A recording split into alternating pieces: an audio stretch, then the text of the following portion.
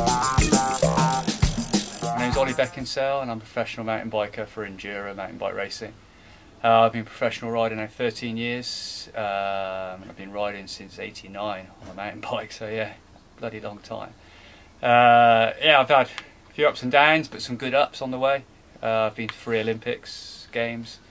Last time in Beijing I was 12th place. A couple of commie games with a silver medal at Melbourne in 2006 being a highlight, and 5 senior cross-country titles, a few national series marathons, that sort of thing as well along the way. So yeah, it's not been too bad, and I'm still racing now, still know a few years left, and with the big goal is to make it to my 4th Olympics in London, which will be a big achievement for me. I think it'll be very different from all the other Olympic games I've been to so far, and to ride at home like that would be an amazing experience. So that's what it's all about at the moment.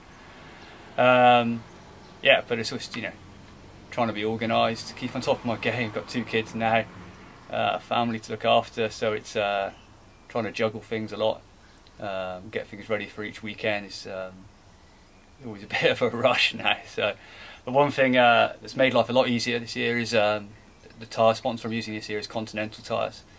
And they have a real good mountain bike range this year. They've added a couple of new tyres to the range. It's great being involved with a company that's pushing forward all the time, but also it's got such a history and heritage in cycling.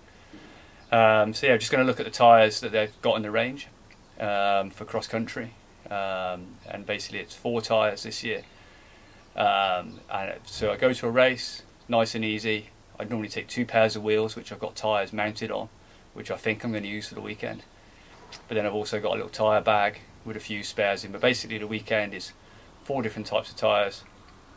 So that's 8 tyres for a weekend, and you've got everything covered from extreme mud to pretty much road style hard pack.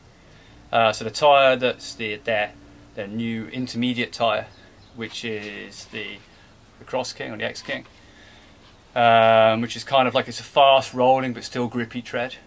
So this is your kind of stock tyre. So if I'm not too sure about conditions, this is the one to go for. Fast but also grippy, and will also shed a little bit of mud. So this is kind of an all-round tyre really. If things are looking really fast, like we raced at Sherwood Pines a couple of weeks ago at the first national race, there things are super fast, super dry, and therefore you might want to swap up for their Race King tyre, which as you can see is a lot shallower tread and more of a centre ridge really. Still grips pretty well, but I mean, this is the main aim of this tyre, is reduce rolling resistance and speed in a straight line. But then as you can see, it's still got a good sidewall on it in the dry. Mud, wet, it's not going to work too good. So that's when you go, you know, that's where the X King comes in, Cross King. So Race King, sometimes to run this on the, so Sherwood Pines, Race King on the rear, and then Cross King on the front, just so you've got something to really push on that front wheel on the fast turns. But this is a real good front and rear, super dry, fast, get it on the rear. And then for those days when the Cross King's not quite good enough for a grip, bit muddy, bit wet, and also a good trail riding tyre is their new Mountain King. So that's a far more open, aggressive tread, real high pronounced sidewall edge. And this is the tyre. So first of all, if the terrain is a bit more extreme or it's looking muddy, I'll slap this on the front wheel. But if it's getting really muddy, then it will go front and back. That's kind of a good mud option really, or a wet option or extreme option. And then for those days when it's just an absolute joke, it's a quagmire and you could probably run around it quicker than riding, then there's the new Mud King tyre, which is a small, really aggressive spike tyre, kind of a downhill tyre, spike tyre. It's only a 1 point. The other 3 tyres I'm mostly using a 2.2 width tyre. This is a 1.8. So this is literally just to cut through, maximum grip.